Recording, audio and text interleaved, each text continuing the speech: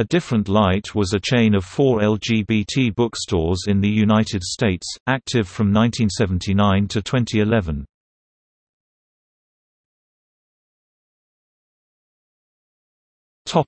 History. George Lee, a Toronto attorney, met Norman Laurila, an employee of Toronto's Glad Day bookshop in 1976. Lee was impressed enough with Laurila's knowledge of LGBT literature and business acumen that in 1978 he suggested they look at opening a specialty bookstore in the USA. Several cities were considered: Atlanta, New York, Chicago and Los Angeles, but Laurila quickly narrowed it down to Los Angeles as the best bet for a new startup. It was felt that the Los Angeles gay and lesbian community both needed and was able to support a specialty gay and lesbian bookstore. Lee and Laurila formed an equal partnership where Lee provided 75% of the startup costs and Laurila providing the rest, with the understanding that Laurila would move to Los Angeles and manage the store. Laurila and his then partner Richard Labonte relocated to Los Angeles to open the bookstore. At the time, Labonte was a journalist for the Ottawa Citizen. Lee remained in Ontario, where he was a corporate lawyer for Texaco's Canadian division.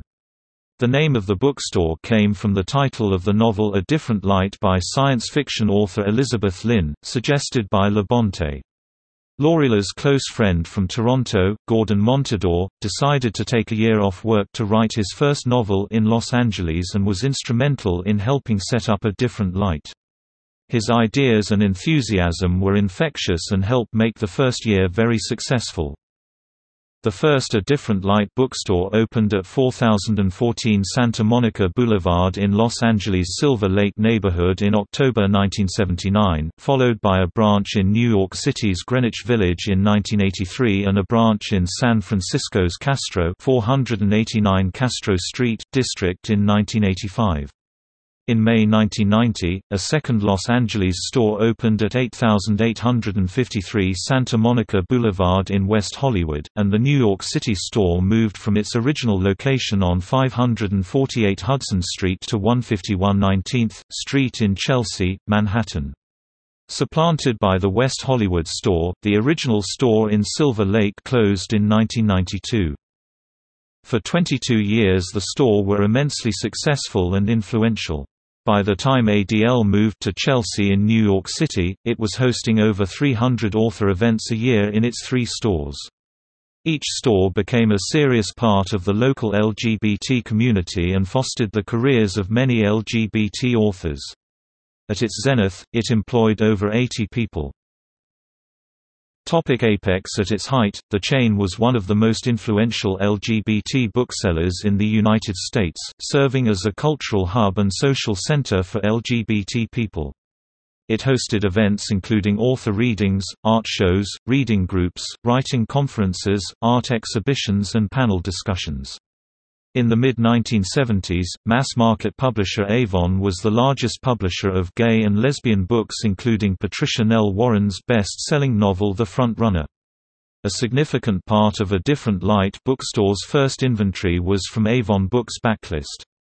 The Silver Lake bookstore was located in the Sunset Junction area of Los Angeles, where the Santa Monica and Sunset Boulevard met at Sanborn Avenue.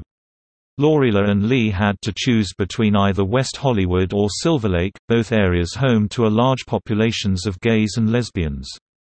At that time West Hollywood was not incorporated as a separate city. The decision was made to open the store in Silver Lake, where many gay men had purchased homes, and in anticipation of the gentrification of the Silver Lake area as had happened in the Castro district of San Francisco. The building rented for the bookstore was originally intended to house and repair red car system trolleys. The space had been minimally upgraded to allow for renting to retail businesses. With an unusual slanting front facade, high ceilings and mock Tudor appearance, the store appeared to have occupied its space for decades. At the end of the first year, A Different Light expanded it to the next storefront by opening up wall in between the 2 locations, more than doubling the floor space. The store fixtures were built by a master carpenter who was a friend of Laurila's. With high ceilings and ample display space above the shelving, the bookstore worked with local artists and photographers to display artwork on a rotating basis. Gay and lesbian authors made a different light bookstore part of their book signing tours, including Quentin Crisp, Ned Rorem, Judy Grant, Catherine Forrest, Armistead Maupin, Christopher Isherwood and his partner Don Bacardi, David Hockney, Mark Thompson, Michael Nava, Joseph Hansen, Paul Manette, William Burroughs, Edmund White and hundreds of others. The first author to have a signing was local author John Ricci, best known for his classic gay novel City of Night. Ricci appeared several times at the store, and he was coincidentally the last author to do a book signing at the original store before it closed.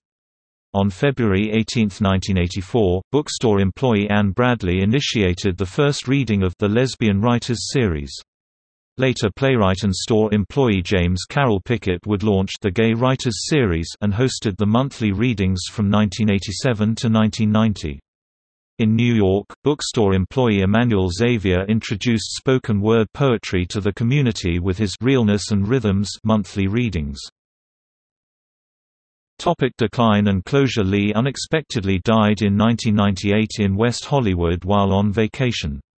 The original mission statement from 1979 had a primary goal of getting LGBT literature as widely available as possible. ADL was instrumental in making that happen. By the mid-90s, most serious independent bookstores had LGBT sections, with Barnes & Noble stores throughout the country entering the market and offering substantial discounts. Amazon was next. They too heavily discounted LGBT books. The three ADL stores were in high-rent cities and could not afford to match their prices. Laurila sold the three stores in 2000 to Bill Barker and Stanley Newman, who closed the New York City store in 2001, citing Manhattan's high rent, and retained the two stores in California. Following several years of increased financial difficulty amid extreme competition with online booksellers, Barker and Newman closed the West Hollywood store in 2009, and the Castro branch in 2011. The chain's closure was part of a spate of LGBT bookstore closings in the United States early in the 21st century, including New York's Oscar Wilde Bookshop and Washington, D.C.'s Lambda Rising. Laurila now works for New York City's Museum of Modern Art as their book manager, and Labonte continues to work as an editor of LGBT literary anthologies for Clays Press and Arsenal Pulp Press.